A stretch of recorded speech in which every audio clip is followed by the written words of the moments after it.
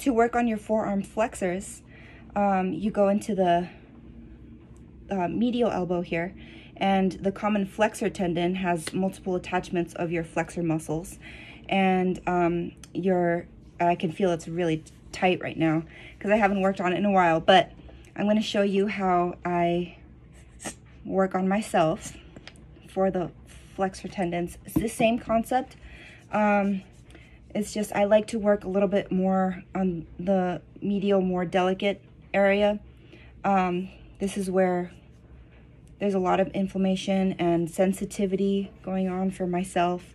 I like to get this worked on. So I'm just applying some cream, and then I'm going to start scraping. Now I like to scrape lightly because, as you can see, you can already see some what I call petechiae. This is basically the patchiness that the blood flow is kind of surfacing up to the skin. So I'm breaking up that scar tissue.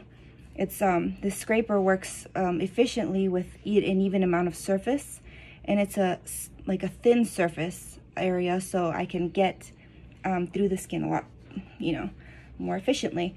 So I'm just gonna scrape it through just for a few seconds right here, and this is the redness that I kind of want to see, if you guys can see that. So now it's after a few minutes of that, I like to work the heck out of the common flexor tendon, and oh, I'm hurting right now, but I can tolerate deep tissue. Usually you can tolerate your own deep tissue because you have control over it, so you kind of know what's going on.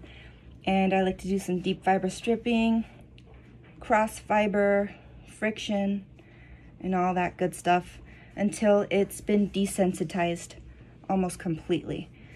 And then after that, by extending your wrist upside down, that's how you completely stretch your flexors. 10 to 30 seconds.